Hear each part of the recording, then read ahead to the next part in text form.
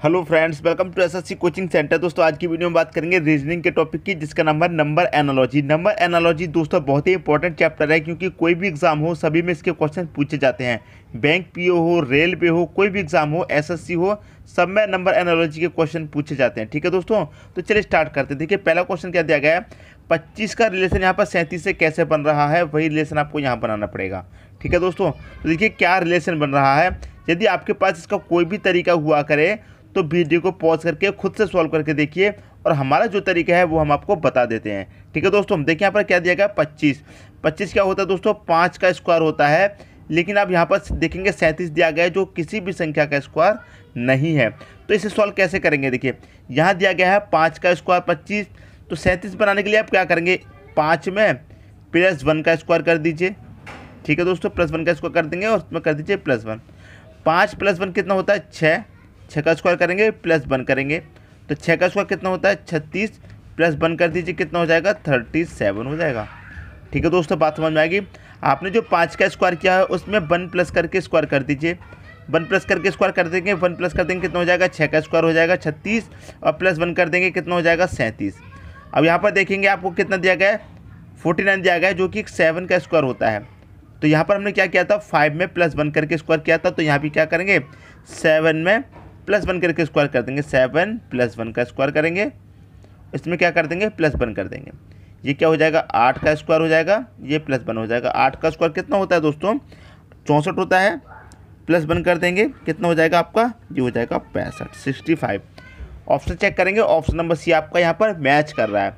ठीक है, यदि आपके पास इस क्वेश्चन का कोई दूसरा तरीका भी है तो आप उस तरीके से सॉल्व करके देखिए और आंसर मैच करके देखिए क्या आ रहा है, और उस आंसर यदि आपका सही आ रहा है तो कमेंट बॉक्स में बता देना, स्टूडेंट्स की हेल्प हो जाएगी। और हमारा जो तरीका रहता है दोस्तों, हम आपको बता देते हैं। देखिए ये एकदम न्यू मेथड है, इस मेथड पे भी क्वेश्चन पूछे जाते हैं एग्जाम में। ठीक है दोस्तों, अब देखेंगे अगला क्वेश्चन। अगला क्वेश्चन है, देखिए 6 का रिलेशन यहाँ 72 से बन रहा है, वही रिलेशन आपका देखिए यहाँ पर बनेगा। तो देखिए 6 का रिलेशन 72 से कैसे बन रहा है, यदि आप मल्टीप्लाई 12 करते हैं, 6 का मल्टीप्लाई 12 से करेंगे तो 72 मिल जाएगा, और 8 का मल्टीप्लाई भी आप 12 से करेंगे तो कितना हो रहा है, 12 × 8 = 96 होता है, कितना होता है 96, तो यहाँ 96 आ जाएगा। पहले आपको ऑप्शन में मैच करके देख लेना है। यदि ऑप्शन में आपकी 96 दे रखा है तो ये आपका सही आंसर हो जाएगा। यदि 96 आपका नहीं दे रखा है, देखिए यहाँ पर क्या दे रखा है, 6 का मल्टीप्लाई 12 से करेंगे तो 72 मिल जाएगा, 8 का मल्टीप्लाई 12 से करेंगे तो 96 मिल जाएगा, और 96 आपका ऑप्शन में दे रखा है तो सही आंसर हो जाएगा। यदि ऑप्शन में आपका 96 नहीं दे रखा होता तो इसमें कोई दूसरा लॉजिक लगता। ठीक है, लेकिन आपका आंसर दे रखा है तो यही क्या हो जाएगा दोस्तों, आपका आंसर हो जाएगा। ठीक है दोस्तों, अगला क्वेश्चन है, देखिए यहाँ पर क्या दे रखा है, 12 का रिलेशन आपका 35 से बना रखा है, वही रिलेशन आपको यहाँ बनाना है। तो 12 का रिलेशन 32 से कैसे बनेगा, देखिए आप 12 को क्या लिख सकते हैं, 6 × 2 लिख सकते हैं आप 12 को। ठीक है दोस्तों, 6 × 2 लिख सकते हैं 12 को, और इससे हमें बनाना है 35। तो हम देखिए जो 6 यहाँ पर लिया है इसका कर दीजिए स्क्वायर। ठीक है, 6 का स्क्वायर कर देंगे, -1 कर दीजिए। 6 का स्क्वायर कितना होता है, 36 होता है, -1 कर देंगे, कितना मिल जाएगा, 35 मिल जाएगा। ठीक है, यहाँ पर कितना मिल गया, 35। अब देखिए यहाँ पर कितना दे रखा, 16। तो 16 को क्या लिख सकते हैं, 16 को क्या लिख सकते हैं दोस्तों, 16 को लिख सकते हैं हम 8 दूना 16 होता है, लिख दिया। यहाँ 6 का स्क्वायर किया था, यहाँ पर हमें कितना पड़ा, 8 का स्क्वायर करना पड़ेगा, तो कर दीजिए 8 का स्क्वायर -1। 8 का स्क्वायर कितना होता है, 64 होता है, माइनस का 1 कर दीजिए, 64 माइनस बन जाएगा 63 हो जाएगा। 63 आपका ऑप्शन में दे रखा है, तो ऑप्शन नंबर डी आपका सही हो जाएगा। ठीक है दोस्तों, उम्मीद करता हूँ ये क्वेश्चन भी आपकी समझ में अच्छे तरीके से आ गया होगा। जब आप नंबर एनालॉजी की अच्छी तरीके से प्रैक्टिस कर लेंगे, जितनी अच्छी प्रैक्टिस होगी उतनी ही जल्दी आप क्वेश्चन को पहचान पाएंगे इसमें कौन सा लॉजिक लग रहा है।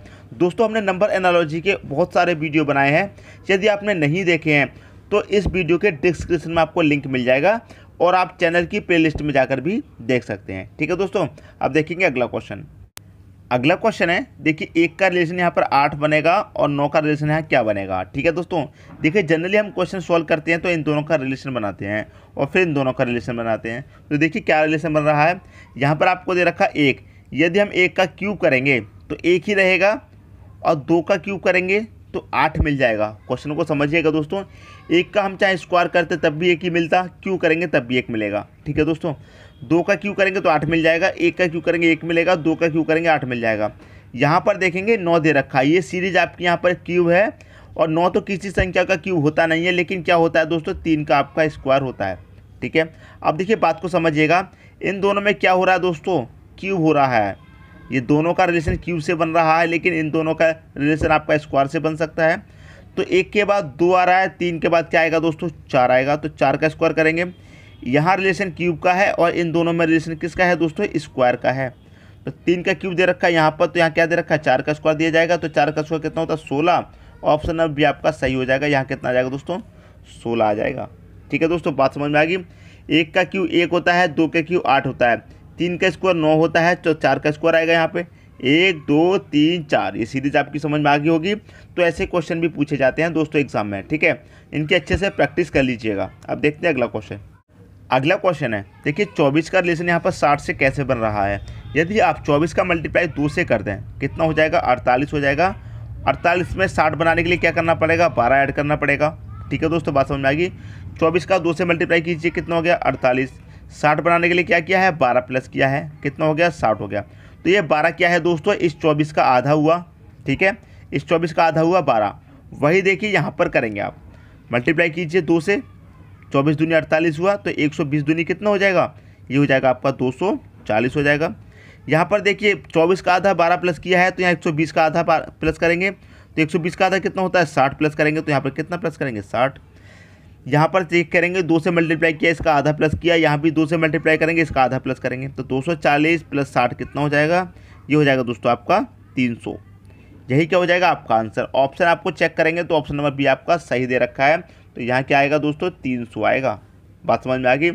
आपने क्या किया, जो संख्या दे रखी है उसका 2 से मल्टीप्लाई करके उस संख्या का आधा प्लस कर दिया है, जो संख्या दे रखी है 2 से प्लस मल्टीप्लाई करके उसका आधा प्लस कर दिया है और आपका आंसर आ जाएगा। ठीक है दोस्तों, तो आप प्रैक्टिस करते रहिए, जितनी अच्छी प्रैक्टिस करेंगे, कितना भी क्वेश्चन डिफरेंट कितना भी हो, लेकिन जब आप प्रैक्टिस कर लेंगे उतनी अच्छे से, अब आप इसी क्वेश्चन की अच्छे से प्रैक्टिस करेंगे तो ये क्वेश्चन और इसका मेथड आपको ऐसे समझ में आ जाएगा।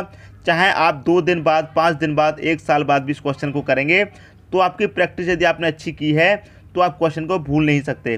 ठीक है दोस्तों, आप उसे 2 से 3 सेकंड में ही पहचान लेंगे यदि आपने रीजनिंग की प्रैक्टिस अच्छी की है। अब देखते हैं अगला क्वेश्चन।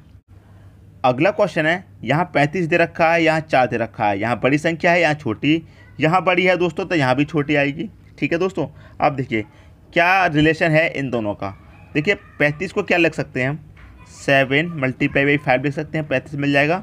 ठीक है, यदि हम इनका अंतर करेंगे तो कितना हो जाएगा, इनका अंतर हो जाएगा दोस्तों, हमें 4 बनाना है 35 से।